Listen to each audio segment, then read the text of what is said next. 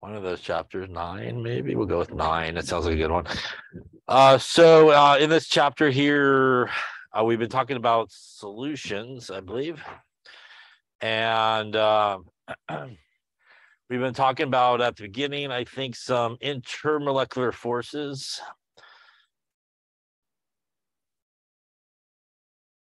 So remember that intermolecular forces are really the forces that hold one molecule together basically with another molecule.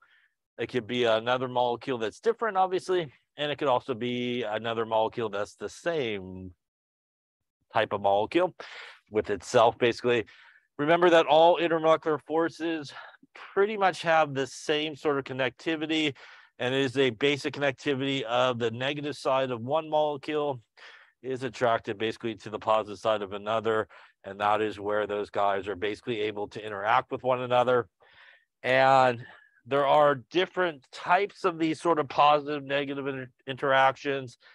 We talked about several, kind of the main ones. We talked about hydrogen bonding, and hydrogen bonding is a intermolecular force for polar molecules that obviously have the ability to hydrogen bond. And the way you get sort of the ability to hydrogen bond is you need a bond between hydrogen and either nitrogen, oxygen, or fluorine. So some polar molecule or even a non-polar molecule that has a group like that would have the ability to hydrogen bond. The reason for that is nitrogen, oxygen, fluorine are the most electronegative, so it creates a really good separation of charge within that bond, and that allows that sort of positive negative attraction to sort of occur between opposite sides. So something like ammonia, for example, can hydrogen bond because it does have a bond between a nitrogen and a hydrogen. Also, something like water can also hydrogen bond. And again, in this case, the more negative would be our nitrogen, more positive would be our hydrogen, more positive side of the bond there, our hydrogen, and our oxygen being more negative. This is pretty much the strongest type of intermolecular force that you could have. The next sort of intermolecular force really is a dipole-dipole interaction. And dipole-dipole interactions is really the main intermolecular force that polar molecules also use. But the difference here is they really do sort of lack the ability to hydrogen bond. So those that really cannot hydrogen bond, but they are still polar, will use dipole-dipole interaction. And really the reason they can do that, and really the truth is hydrogen bonding really is a form of dipole-dipole interaction. They're able to do that because they have a dipole moment. And if you remember, a dipole moment means that basically no matter what happens with that polar molecule, it will always have a positive side to the molecule and it'll always have a negative side to the molecule. So you can do whatever you want to it, but it will always be basically moving around with that positive negative attraction. So for a sense of sort of bonding through intermolecular forces, it's pretty much good to go the way it is. And again, another polar molecule, either another one of the same molecule or a different molecule, once again, you get that positive negative attraction. And that's also a relatively strong one. The weakest out of all of them that we talked about, I think, was dispersion forces. And dispersion forces is really the main route of sort of interaction that nonpolar molecules basically take. Nonpolar molecules basically mean, right, that they are sharing those electrons equally overall. And for all intents purposes, they are essentially neutral. There is really no positive side or negative side in a nonpolar molecule. So these are the guys that has to sort of rely upon something to happen to allow them to interact with others. One way that it can happen is electrons can just decide, because they're moving around, to all sort of migrate to one side of the molecule versus the other. And that will temporarily create a side of the molecule that is more negative and a side that's more positive. And again, if it's near another nonpolar molecule that's sitting there, the electrons in this guy will go the opposite way, And now again, these two guys that normally do not have charges will temporarily gain charges, and they have a way to sort of interact with each other for, you know, a short period of time. That's what's known as polarizability, the ability or the ease at which those electrons basically can move from one side to the next. The other way you can do that is you can induce it. We talked, I think, about an ion-induced or dipole-induced force. And that's when either a polar molecule or an ion sort of comes upon a non-polar molecule.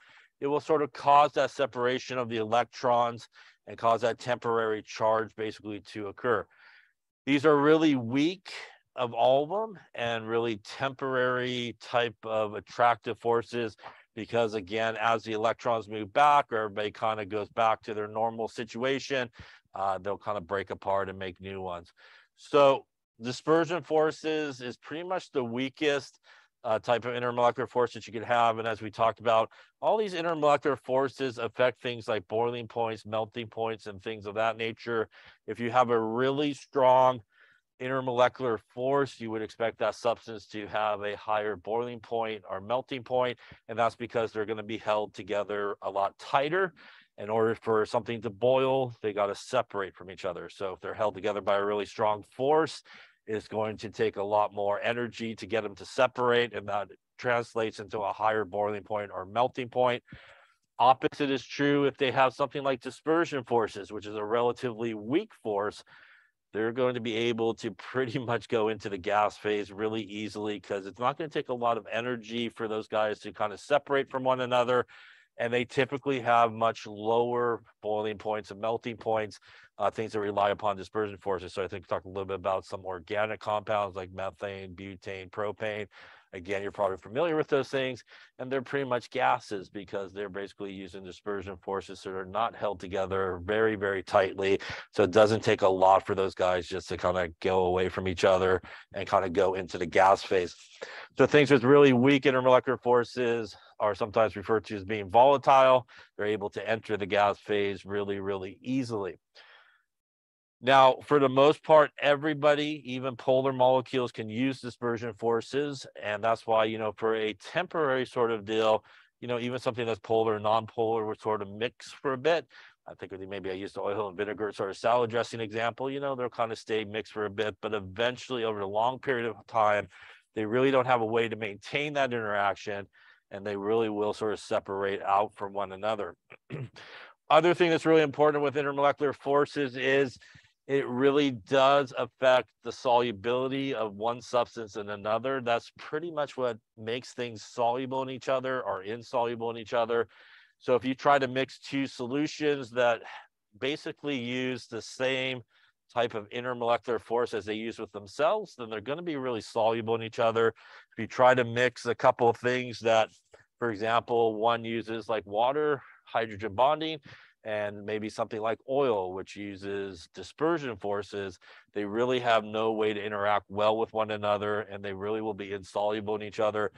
Hence, if you think about any type of oil spill we've had in the water in the ocean, right, the oil just floats on the top of the water, right? They really don't mix, and that's because they don't have a way to interact with each other.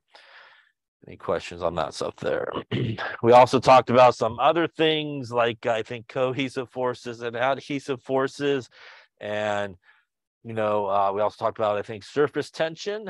And at the end there, we talked about vapor pressure. So obviously, intermolecular forces is important for vapor pressure. Again, things with weak intermolecular forces will typically have a higher vapor pressure. The vapor pressure, if you remember, is basically the pressure of the gas over the liquid part. So things with really weak intermolecular forces will allow those guys really to escape into the gas phase relatively easily. That means you will have more gas molecules over the liquid and thus have a higher vapor pressure than something with a much stronger intermolecular force. It will keep those guys in the liquid phase a lot longer, which means less of them can escape to the gas phase, and you would have less gas molecules over the liquid and obviously a lower vapor pressure. Any questions on any of that? I think we did a calculation at the very end, if I remember correctly. Yeah. Any questions? All right, then let's continue on our journey here through liquid. So let's talk a little bit about the process here of boiling. Boiling is obviously when we heat water, for example, to a high temperatures, we start to get basically bubbles of water vapor that forms beneath the surface. You might have noticed when you heat water, like when you first hit it with the heat, you'll see a bunch of these dots look like bubbles, and they're really not bubbles. It's obviously not boiling right away as you hit it with the heat.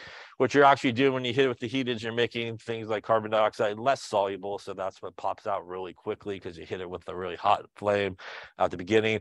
They eventually go away, but what happens eventually though is you really do get the solution to start to boil. And that's when we start to get some actual bubbles that form. And inside the bubbles is water vapor, for example, in the case of water. And if the pressure inside the bubble is less than the sort of atmospheric pressure, you'll see the bubbles pop before they reach the surface.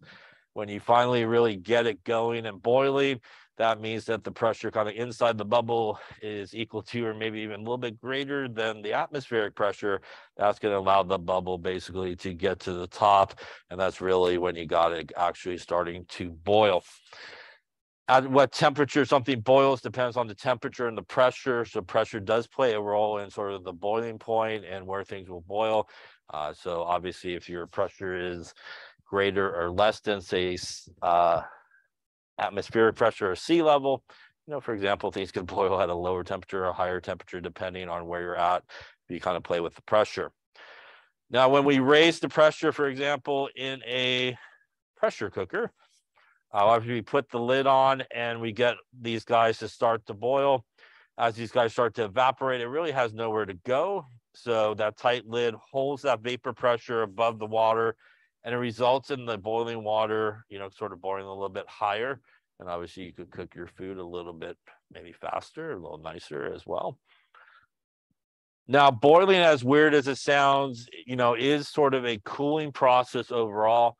And maybe you've experienced this or not, but sometimes people get really worried when they boil water and they have a thermometer in there, because a lot of thermometers, they top out at like 102-ish or something like that, and you keep seeing it increasing.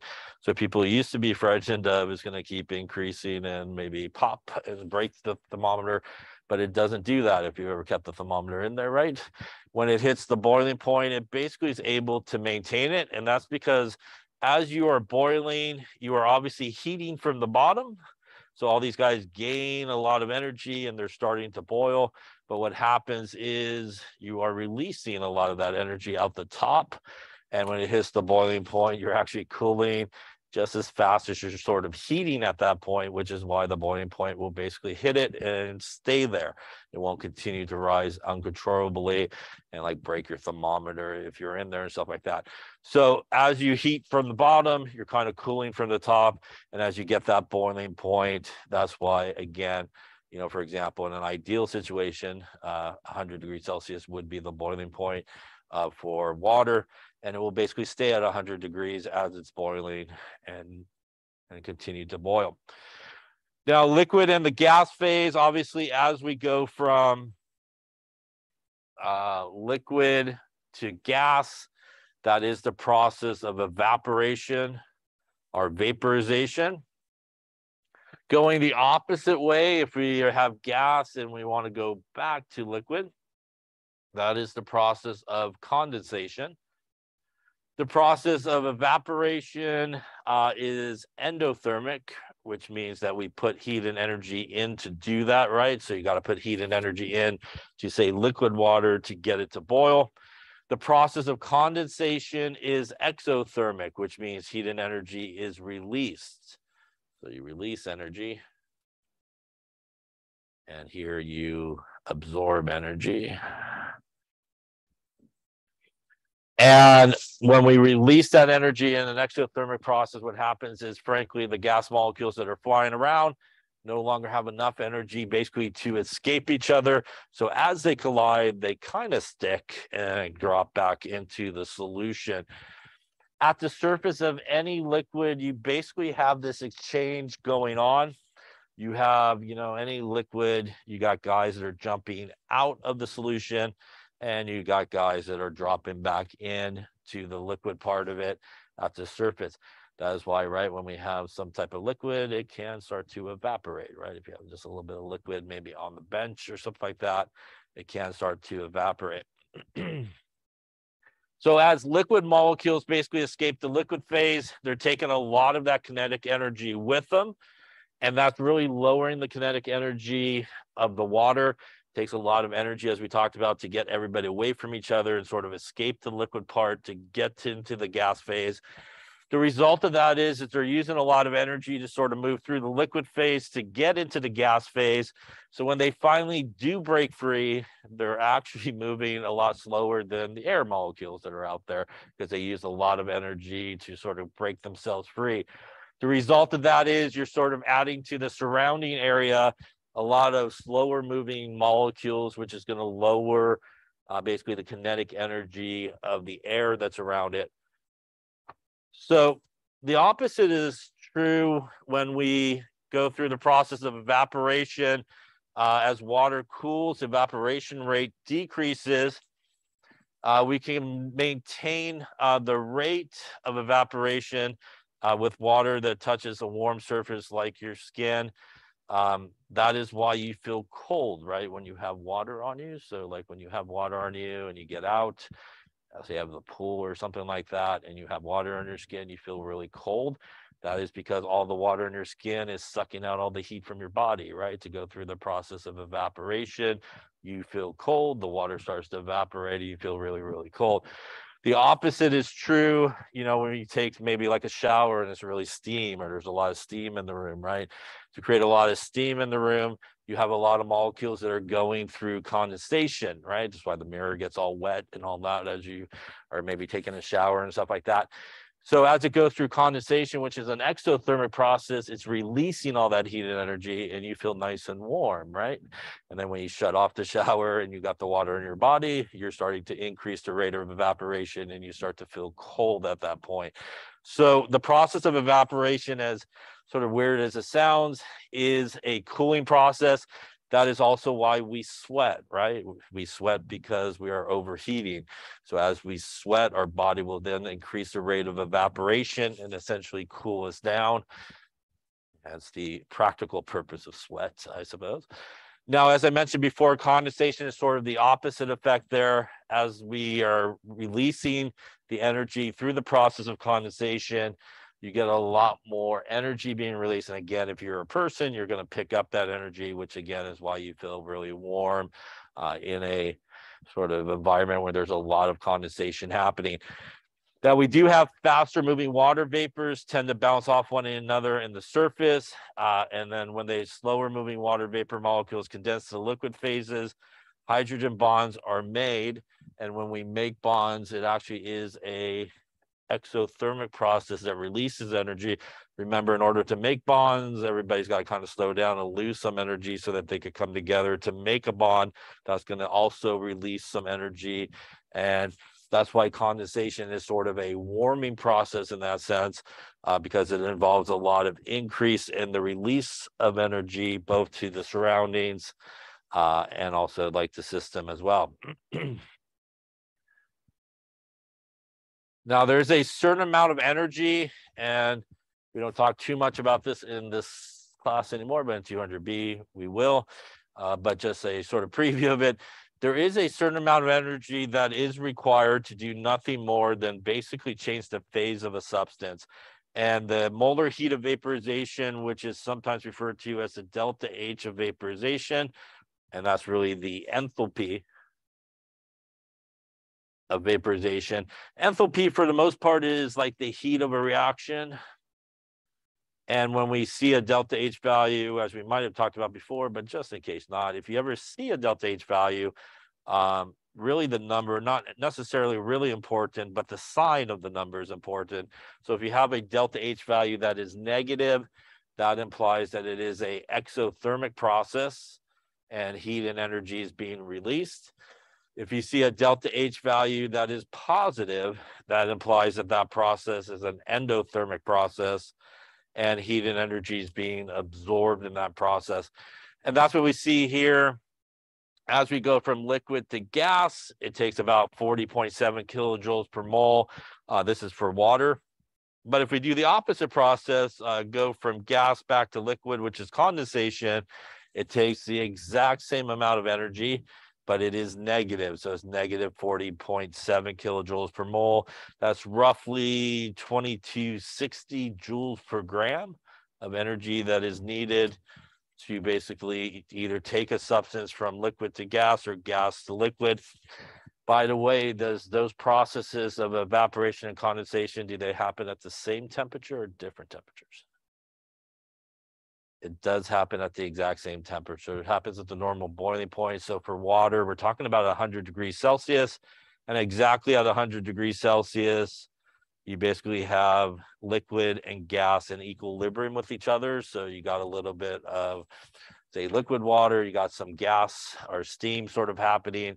It's really not until you sort of get above 100 degrees Celsius, for example, for water, that you really have sort of transitioned into the gas phase. And it's not until you get a little bit below 100 degrees that you're really into the liquid phase. But exactly, at 100 degrees Celsius for water, you basically have both phases in equilibrium with each other. So that was the example I just mentioned, that you do feel warm when you're showering because, again, you have a lot of heat and energy and steam that is going through condensation and releasing all that energy. But once, obviously, you stop the shower, you will feel cold because you have a greater rate of evaporation than you do condensation at that point. Now, freezing and melting, sort of the same idea that sort of happens here. Freezing and melting is obviously our transition as we go from solid to liquid, and obviously liquid back to solid. And same idea, it is a endothermic process. To go from solid to liquid, you have to put heat and energy in. The very simple example, it's just an ice cube, right? The ice cube needs to pick up energy, right, as it starts melting. It can even pick up energy, obviously, from the outside here, just taking it out. And opposite here, as we go from liquid to solid, you throw it in the freezer, for example. As you put it in the freezer, it's going to release a bunch of energy. And what that's going to do, again, is allow basically those molecules to lack enough energy to even pass each other. So they come into sort of the solid phase. In the liquid phase, they still have enough energy to basically pass one another, which is why liquids are fluid, right? But as they get into the solid phase, they really do lack the energy to sort of pass one another, the molecules. And again, that's why they are rigid and they sort of lock themselves into place. Same idea as evaporation and condensation. This also occurs at the same temperature. For example, for water, that is 0 degrees Celsius. At 0 degrees Celsius exactly, you have, again, both phases in equilibrium with each other. You have a little bit, say, of ice crystals sort of happening. So you got some solid ice and water, and you have some liquid water that's basically happening at that point.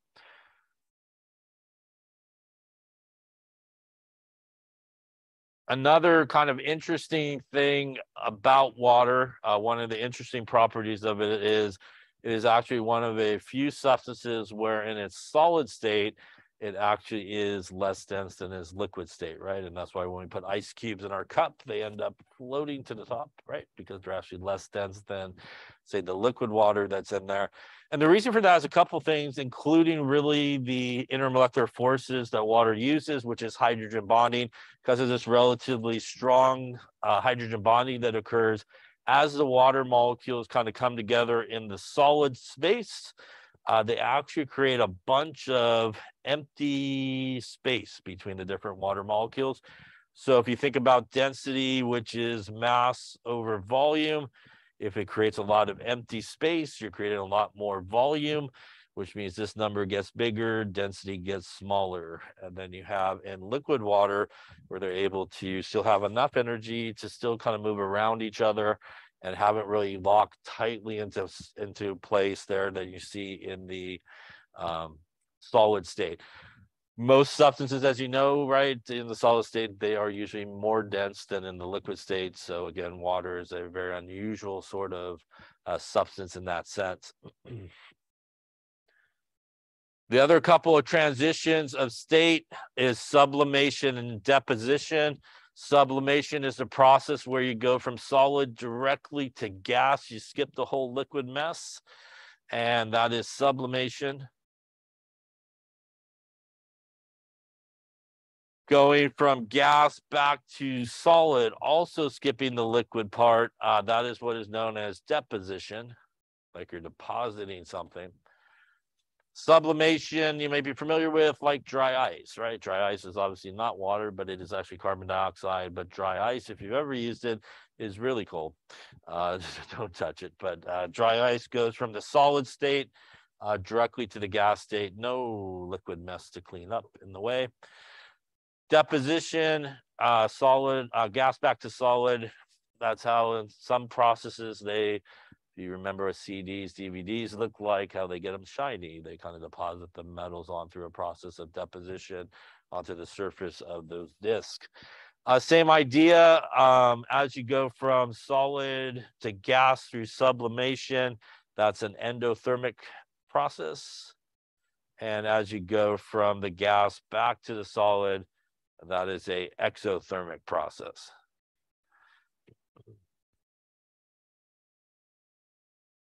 So when we do the process of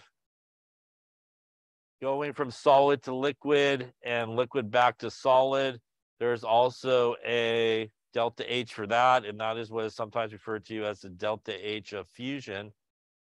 And that is the energy that's required, again, simply to change the substance at its normal melting point or freezing point from, say, solid to liquid or liquid to solid. It has nothing to do with the temperature change. And then we have our delta H. So this guy is approximately, as you see here, 335 joules per gram. As I mentioned, this is about 2260 joules per gram. It takes a lot more energy to do the transition of going from liquid to gas than it does to go from solid to liquid. And if you think about it, it's because as you go from solid to liquid in the solid state, everybody's relatively very close to each other. In the liquid state, they're still really close to each other, a little bit more room for moving around. But as you transition from the liquid state to the gas state, everybody's completely breaking apart from one another. And as you go into the gas state, they're obviously flying around free from one another. So that takes a lot more energy to do so. Questions on that there? Now, when we think about calculating the energy that's required to change the temperature in the same state. So for example, if I want to know how much energy is needed to change water, liquid water at, say, 25 degrees Celsius to 35 degrees Celsius. It's basically liquid water in both situations. We won't get into it, but maybe you remember from the pre-class there, that is what we use specific heat for. Maybe you remember that equation? Something like Q is equal to ms delta T. So that's the equation that we use to calculate the heat and energy is required to basically change the temperature of a substance, but not its phase. So if you stay in the same phase, but just change the temperature, you do that. By the way, Q here is heat or energy. And that's either in joules or calories. M is the mass of the substance in grams. S is the specific heat capacity.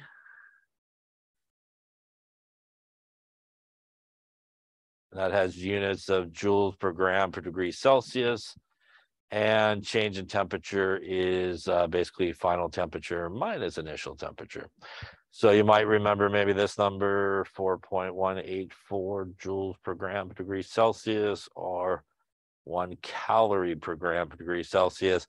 That is the specific heat capacity of water, liquid water. And again, you sometimes will use that equation with the heat of vaporization and heat of fusion to figure out, how much energy it takes to take, 40 grams of ice from like 0 degrees to steam at 102 degrees. You could kind of calculate that. We won't do that in this class because they took it out of this class. So we will do it in 200B. We'll talk about that. S is the specific heat capacity. And it's sometimes abbreviated as S. Some books will use SH. Some books will use C for it as well. And it's basically the energy required to raise 1 gram of a substance by 1 degree Celsius. So it's basically the energy required to take a gram of a substance and basically change the temperature by 1 degree Celsius. Things with really high specific heat capacities, it takes a lot of energy to change the temperature of it very smallly. Like water has a very high specific heat capacity. That's why people get freaked out when the water temperature goes up by like a half a degree, because it takes an enormous amount of energy just to move water that small of amount, as opposed to say something like a piece of metal where it's only like 0.2 joules is needed to move a gram of it basically by 1 degree Celsius. So the smaller the specific heat capacity, the less energy is needed to really make a big sort of temperature change. The larger specific heat capacity, it takes a lot more energy to move the temperature of a substance. Other questions on that? So this is a heating and cooling curve, pre-highlighted. I like it. So this is ice, which is solid. Here's our liquid in this state, and that is obviously our gas up here. So as we talked about here in sort of the green areas, you would use the specific heat capacity equation if you needed to calculate the energy, because in any of these green areas here, that is the same phase, but you're changing the temperature, so there's no phase change that occurs. Here in the sort of highlighted in yellow areas, those guys are the same temperature because they're plateaued, but the phase is changing. So this is where we go from liquid to gas, and down here, a lot smaller, where we go from solid to liquid. So again, those transitions happen at the exact same temperature, which is why those lines are flat. The other ones, again, we're staying in the same phase, but we're changing the temperature. So here's where we would use the delta H of vaporization if you need to figure out the phase change. And down here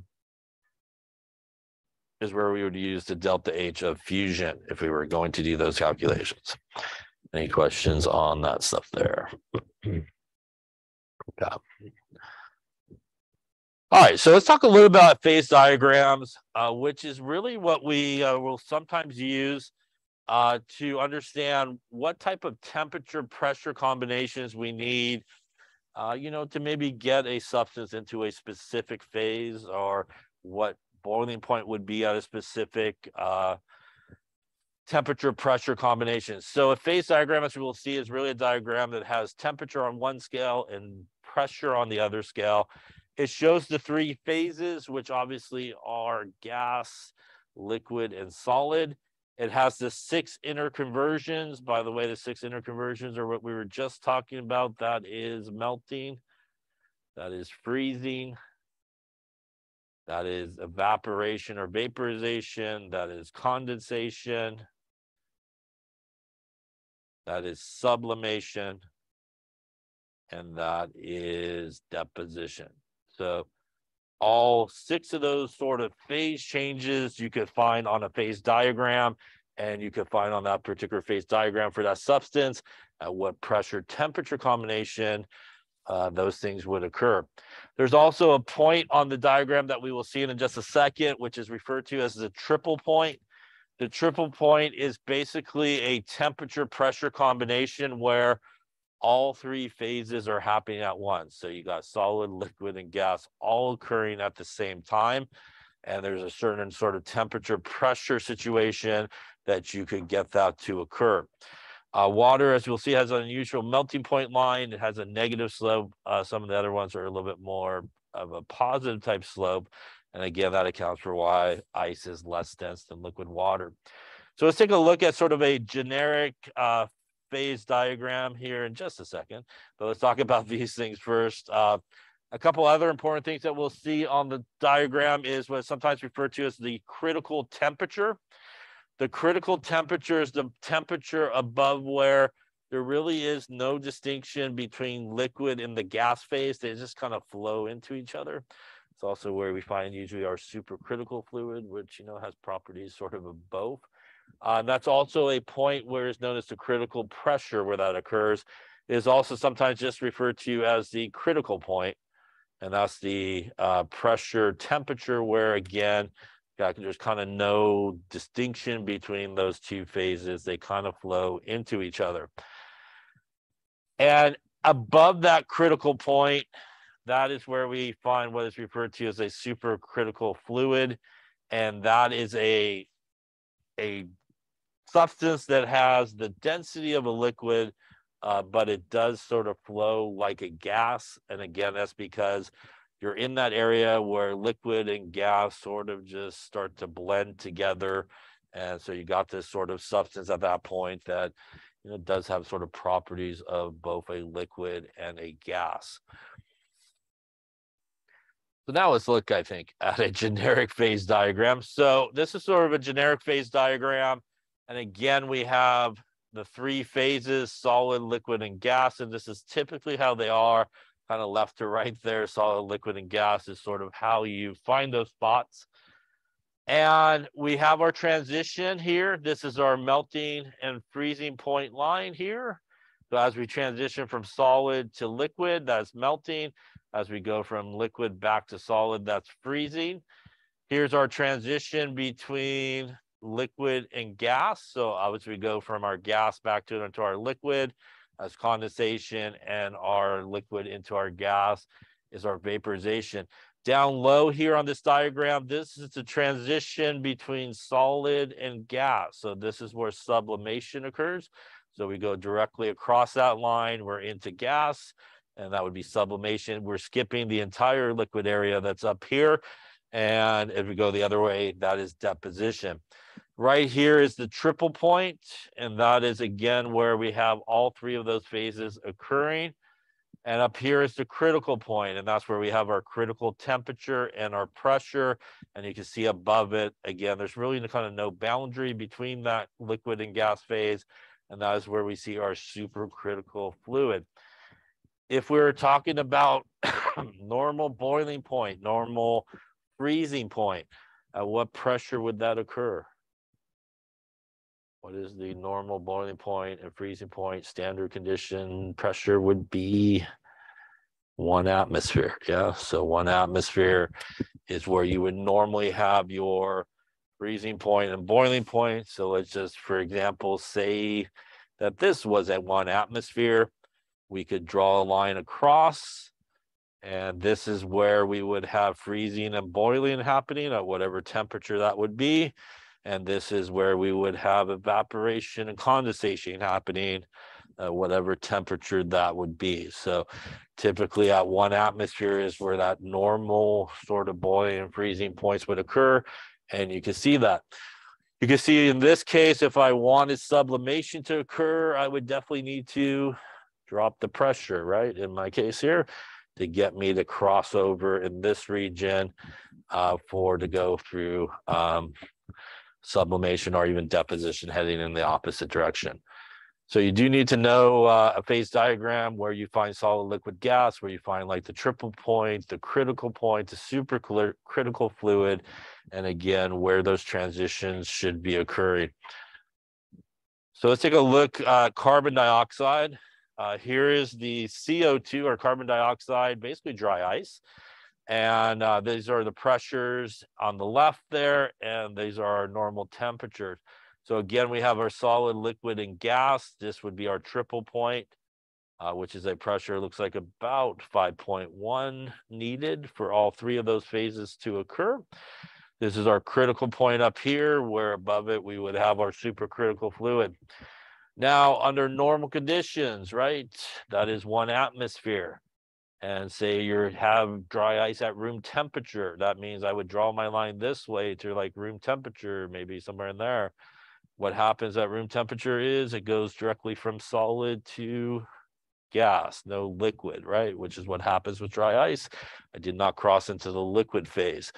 If I wanted to force dry ice to go into the liquid phase under, say, normal conditions, where would I need to get the pressure above? I have to at least get it above 5.1, right? So if I get it above 5.1, and I get into this area here, I can actually force it to go through all three phases at that point. That's about 5 times normal pressure, right? So hence why dry ice doesn't, in normal conditions, get into that liquid phase. Yeah, so you would really have to force a pretty high pressure to do that. If you wanted to keep it in the liquid phase, you would need that pressure above 5.1, and you would need to keep the temperature this way of whatever that is, right? So about 20 maybe, or 10, or whatever it may be. So you got to keep the temperature in that range to keep it in the liquid phase. So you can see here under normal conditions, not going to happen for something like dry ice. This is why we do see it just kind of skip that phase. And the reason behind it really is the pressure that would be necessary to keep it in a certain phase and temperature. Any questions on that there?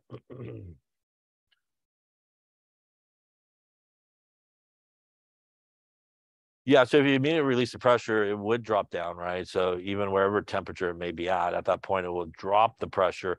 So let's just say you kept it here at enough pressure to keep it there.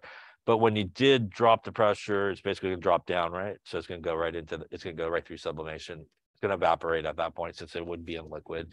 So it would go into the gas phase. Yeah. Other questions on that? All right, so why don't you try that? So we'll take a look here at CO2's graph again. So using the diagram, what we want to know is what phase or phases.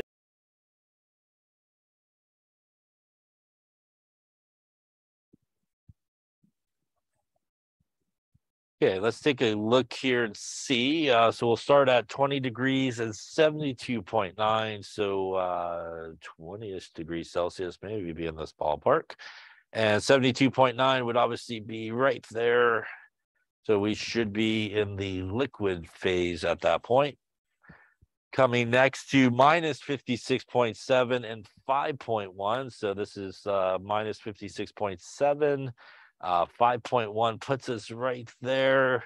And that would be our triple point, which means all three phases are happening at once. So we would have solid, liquid, and gas basically occurring at that point. If I did 10 degrees Celsius and 1 atmosphere, so 1 atmosphere is here, 10 degrees is somewhere in this ballpark, which is not labeled here, but this is the gas part of the system here. And that would definitely be a gas. Any question on those so far? Coming to minus 78.5 and 1 atmosphere would put me right there, I think. Right there. And I am actually on the line, yes. So that line is between solid and gas, which means during a phase change, you have both things happening at once. So you got a little solid and gas basically happening exactly at that point. And lastly, at 50 degrees Celsius, it should be back over here, perhaps, and 80 atmospheres. That seems like a lot. We are definitely above our critical point. So that is where we would have our supercritical fluid basically occurring. Any questions on any of those there? So obviously, like I said, you need to understand the phase diagram and be able to make these type of readings. Yes.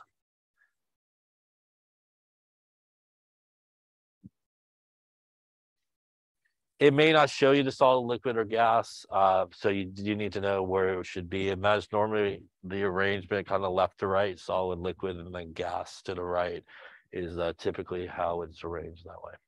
So you do need to be able to know where the solid, liquid, and gas should be. And you also should know, obviously, where melting and freezing should occur normally, and boiling and evaporation, or evaporation, condensation, and sublimation, and deposition should occur.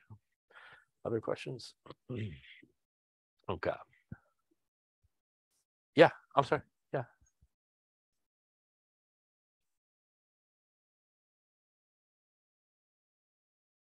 It may have, I may have some lines or no lines, but it may have some temperature readings and pressure.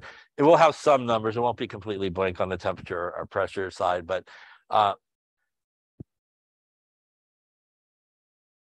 so if you're asking, I guess it will have it will have like these lines, if that's what you're asking. Yeah, it will have those lines on them, but it may not say solid, liquid, or gas. And it will have, and it does vary depending on these type of graphs as to sort of how they do the scaling. So sometimes the scaling, as you can see, isn't perfect, like 1, 2, 3, 4, 5. So there's sort of a rough distance between it. But it'll have some type of scaling on both sides, and it'll have those kind of main lines that separate out the solid, liquid, and gas, but it may not be labeled solid, liquid, and gas. So, other questions on that? Okay. All right, that's a ice skating blade. I like it. All right. I was having fun making pictures. It's all right. So we talked a little bit about water, some of its unusual sort of properties. Obviously, one of the major differences, as we talked about, is that hydrogen bonding, which creates a lot of open volume between those water molecules, especially when it goes into the solid state. And we do see the density of ice being less dense than, say, liquid water. By the way, as you may know or may not know, density does change with temperature, right? So it does change with temperature, kind of like those tables we looked up, I think, the other day for the density of water. Now, that's really good because when water expands, it does freeze. And obviously, we've known that. We probably all maybe have done it, right? Throw a soda or some beverage item there in the freezer and forget about it, right? And maybe you come back and your can is now has a nice big old round bottom, right? Because all the water molecules in there are now freezing and expanding, and the can is getting in its way, right? So that's basically what's happening again as it goes in from the liquid to the solid. It's increasing that volume. And then we get the wobbly can at the bottom there that's coming out the bottom. Now, water and how it freezes is really good because the sort of highest density water is actually 4 degrees Celsius. So water freezes from top to bottom or bottom to top. Water actually freezes from top to bottom, which is good for fishes and sea life, right? That's why you can still go ice fishing, which is probably not good for fishes and sea life. But if it froze the other way around, right, everybody would be ice cubes. That'd be a really sad lake and freezing water like that. But what happens is really the warm water starts to go to the bottom, right? The cold water kind of goes up because it's less dense. And then it really starts to freeze at the top, right? Which is why they yell at you. It might not be completely frozen as you walk on it because it's just a small layer at that point, and you could break yourself through, and then you will be in cold water for yourself there. But it will start to freeze, and what that will actually do is create an insulated layer up on top and actually keep the warm water, you know, in that sort of 4 degrees Celsius, which is really good for our good friend here, Melvin, the fish, which will join Dalton in his bowling on Thursday on the next. Well, don't yell at me when I ask what's the name of the fish and you don't know it's Melvin. All right. Now I know Melvin looks like he's in an ice cube, but it was like a lot old clip art a long time ago. So it's just assumed that's really not an ice cube and he's swimming happily because once again here, what's going to happen in this situation is the warmer water will float to the bottom there. The colder water will come to the top. And again, it creates that sort of ice layer. And again, it helps obviously keep everybody there swimming and happy in a sense. Yeah. All right. So much like Dalton, don't forget Melvin's name. I look forward to seeing what you wrote for phenolphthalein as well and the spellings. All right, so now we talked a little bit about liquid. Let's talk just a little bit about solid and go crazy with the solids here. Let's talk about different types of solids. Solids are rigid. They obviously cannot transmit pressure in all directions. They have varying degree and hardness, and there's a couple of different types of solids. There's a crystalline solid, and those are kind of like ionic compounds. They have a very, very ordered pattern as to how they come together. For example, like an ionic compound, the positive and negative guys really do sort of line up in a very ordered pattern. As we'll talk about in a second here, it is so ordered that you could pretty much just take a small little piece of it and you pretty much could rebuild the whole sort of structure from that small piece because it is so ordered. You have these very much repeating pieces that happen. Amorphous solids do exhibit a lot less of that long range order. So things like glass and a lot of organic polymers are more of an amorphous solid. We're going to kind of focus in on crystal lattices, which come from these more ordered arrangements in a crystalline solid. So when these guys really do come together, you know, especially say like an ionic compound, you know, they do arrange themselves in this pretty nicely ordered arrangement that occurs. The result of that is these arrangements are sometimes referred to as a crystal lattice. And you, like I said, you could pretty much sample the smallest unit of it and really rebuild the entire structure. So when we do select, say, a unit cell, we do want to be sort of particular on how we sort of pick it. So for example, here in my really bad non-three-dimensional drawing, we're just going to say these are a bunch of really ordered arrangements of a molecule. And you may think to yourself, well, if I wanted to pick something there to use as, say, my unit cell, this sort of repeating unit that I could really rebuild the pattern, it would perhaps make sense to just grab me a molecule or an atom there. And if you did that and sort of chose that as your unit cell, sure, you could put it down there, that little circle, but you really have no relationship to where the next one should go, right? Like, I don't know, does it go like right to the left, to the right, to the top, to the bottom? So typically when we sort of choose unit cells or want to pick unit cells, we want to kind of pick a unit cell that not only has some information about a particular molecule in there, but also some neighboring information about other molecules. So for example, if I picked a unit cell, say like this, and I pull that unit cell out, get rid of this guy here.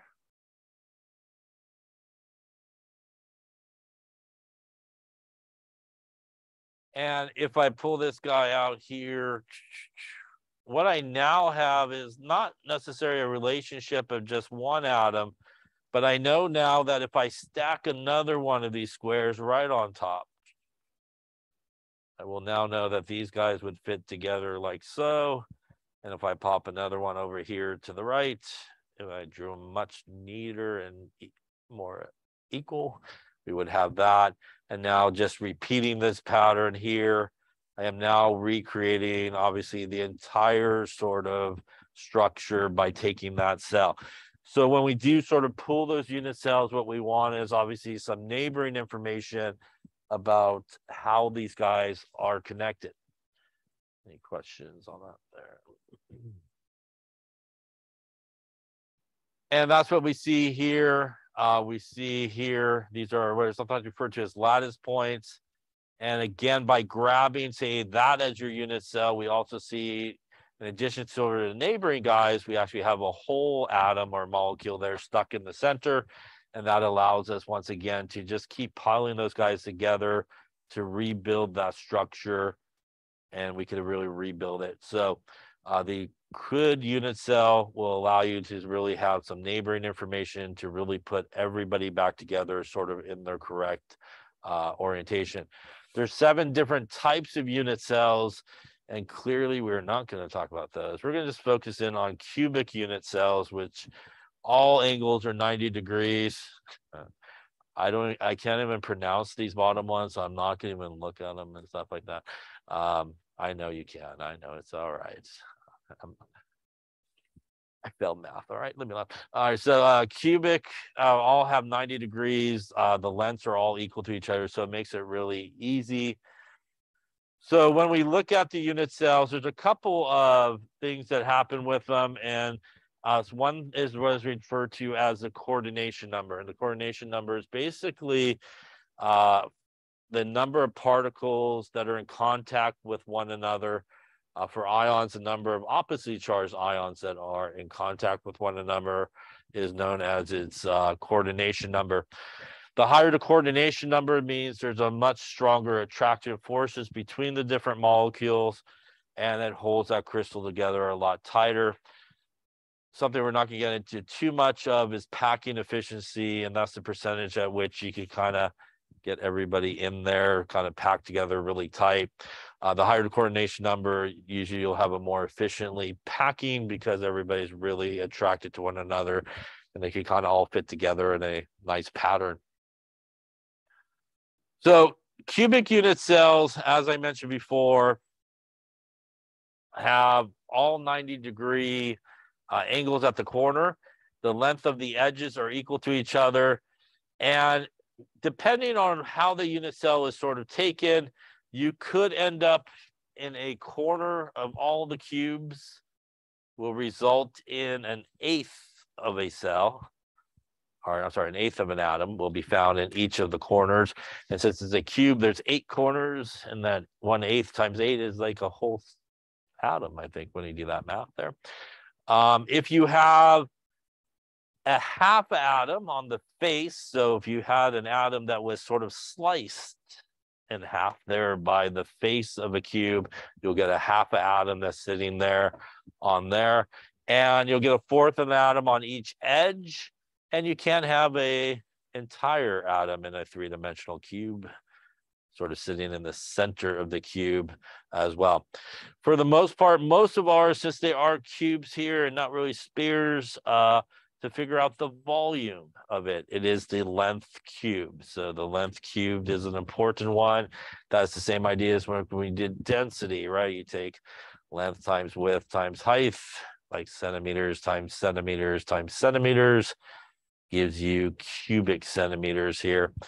And that is obviously a volume. So let's talk about the 3 types of cubic cells that we're going to focus in on in this class and that you are sort of responsible for. We have simple cubic, which is sometimes abbreviated as just SC. And it has basically 1 atom per unit cell. So that's really important to know. We're going to go through each of these individually in just a second one more time. But it does have 1 atom per cell. It has a coordination number of 6. To calculate the edge length, you take 2 times the radius, and it has 52% packing efficiency, not all important for us. The next type of cubic cell is what is referred to as a body-centered cubic cell. Sometimes BCC is referred to. It has an eighth of an atom in each of the corners, and as you can maybe see here, we'll take a look at some better pictures in a bit. It's got like a whole entire atom kind of sandwiched in the middle there. So it actually has 2 atoms per unit cell, 1 entire atom in the center, and basically an eighth of an atom on each of the corners, which should give you your 2 atoms. To calculate the edge length, it is 4 times the radius divided by the square root of 3. And as you can see here, that's a little higher coordination number, and we do get a little bit better packing efficiency because there's going to be better association of everybody together. The last one is a face-centered cubic, FCC. It actually has 4 atoms per unit cell.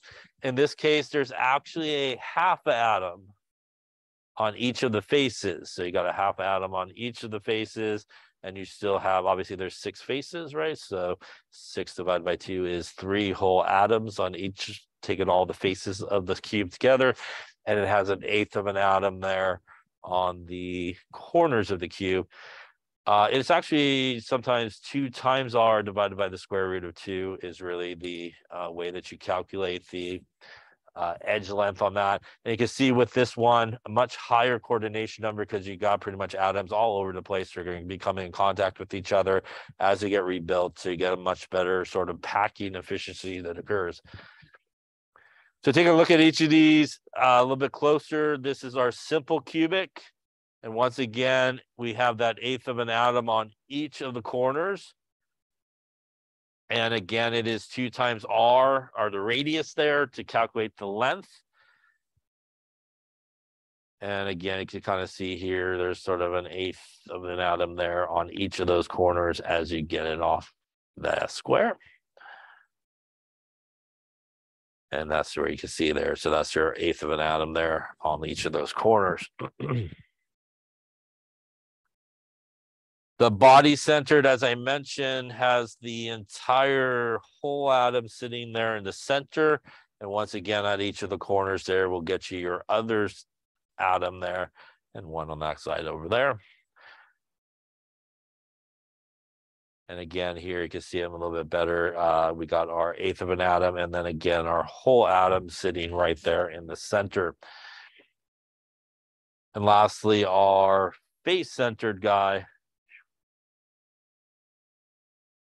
We got, again, a half atom on each of these faces. So one atom there, two atoms on there, and three atoms for those two guys. And again, an eighth of an atom on each of those corners for a grand total of 4. So to do calculations, which is where we're going to kind of go over here in just a second, a lot of times what we will be calculating is the density in grams per cubic centimeter. So to help you calculate the density, it's good to know the number of atoms in each of these different types of unit cells, and also how to calculate the radius there, or the length for each of these different ones. In this particular case, we want to calculate the density of aluminum if it crystallizes in a face-centered and has a radius of 143 picometers. So here we are going to be looking for the density in grams per cubic centimeter. So really, when you do these type of calculations, there's really kind of two parts to it.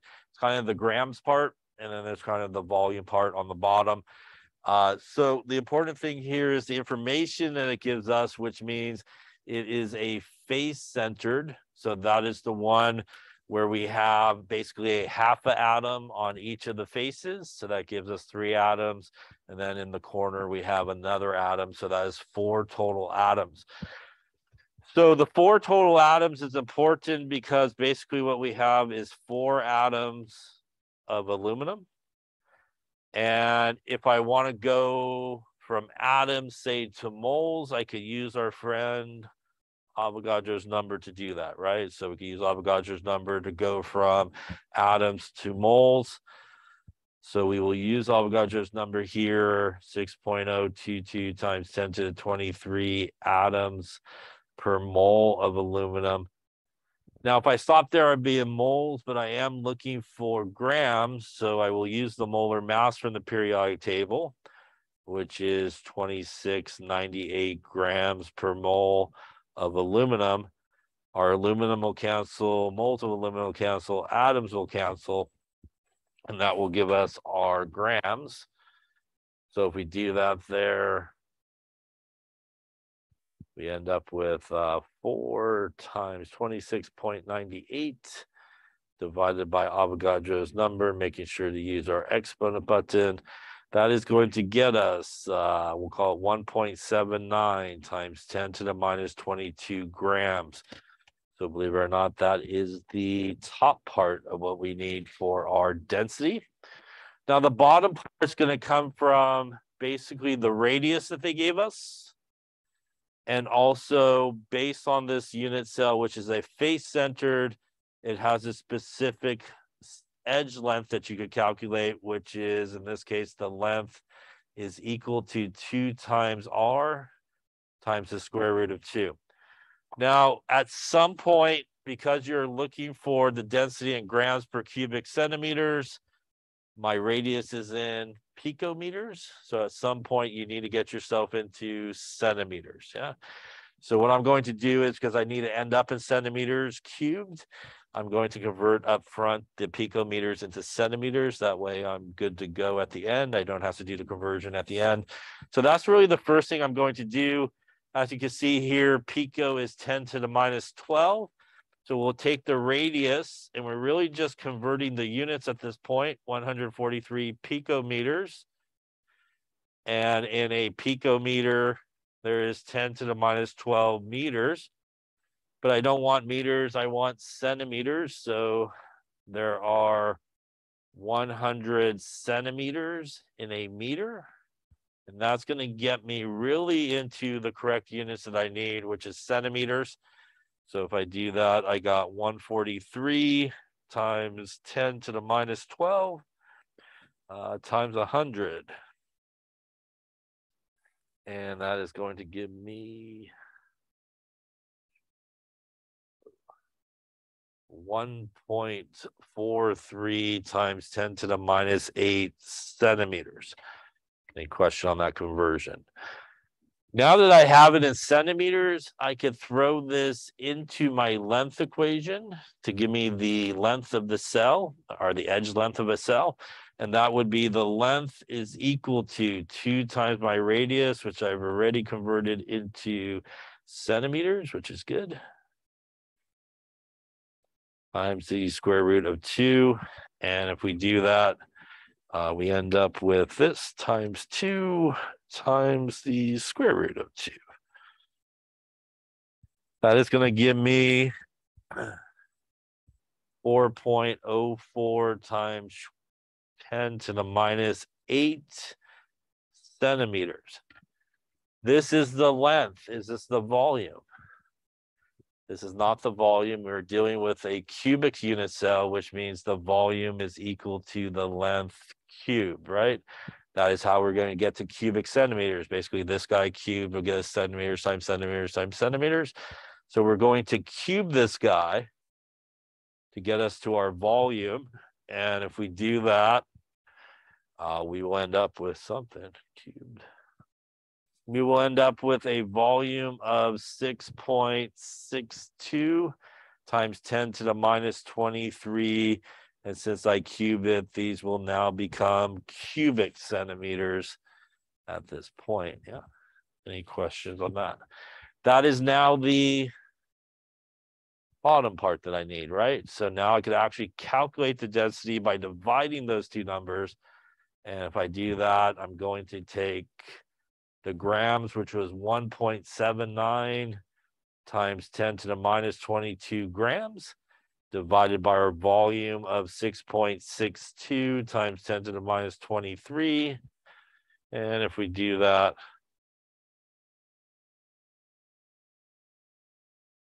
we end up with a density of, long way to get to this small number, 2.71 divided grams divided by centimeters, which would represent the density of aluminum. So this is why I said earlier, it's important to know how many atoms each of those different types of unit cells make, because it's a very common question pretty much to calculate the density of these different atoms.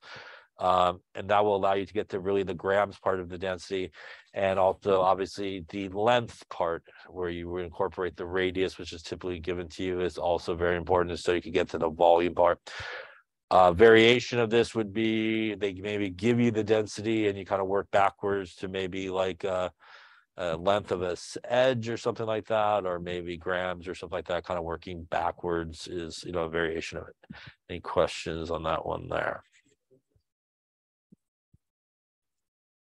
I would say in most cases, this usually will be grams per cubic centimeters is typically what it is, because it is still a solid, right? We're talking about solids, and typically make sure it is clear.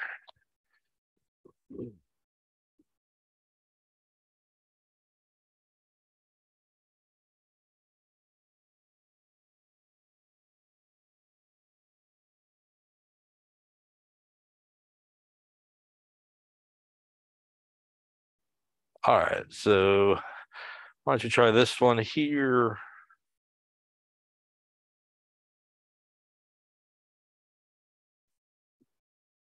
All right.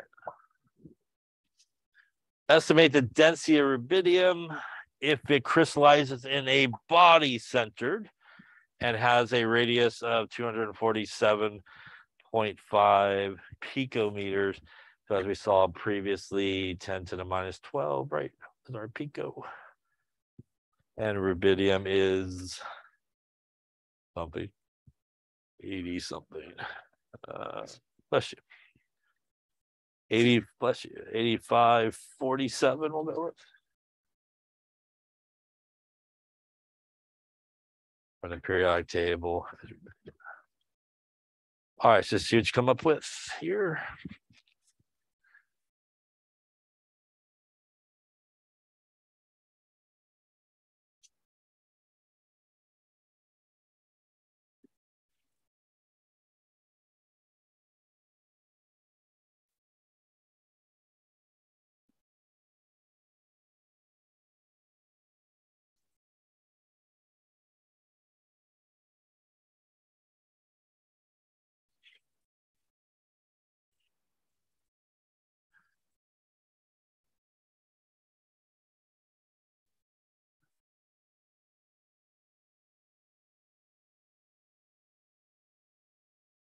Okay, so this we're towards the end here. Let's take a look at it here, see how we're doing.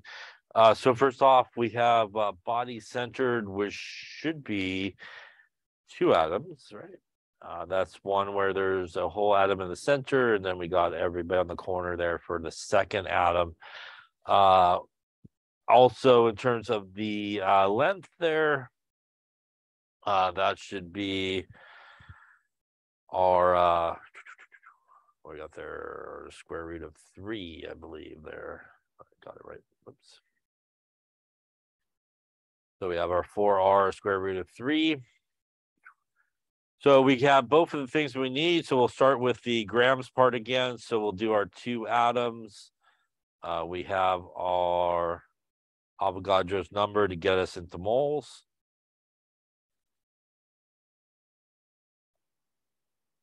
And we have our molar mass there of 85.47 grams per mole. Going to once again give us the grams part of our density of 2 times 85.47 divided by Avogadro's number. Looks like a 2.84 times 10 to the minus 22 grams. Once again, just like I did before, I'm going to personally convert it up front into centimeters so I don't have to worry about it later. So I'm going to take 247.5, which is my radius, picometers, a picometer being 10 to the minus 12 meters, and then to our centimeters, which is ultimately where we want to end up. Meters cancel, picometers cancel, gives us 247.5 times 10 to the minus 12 times 100 gets us 2.4. I'll just round it up to 8 times 10 to the minus 8 centimeters.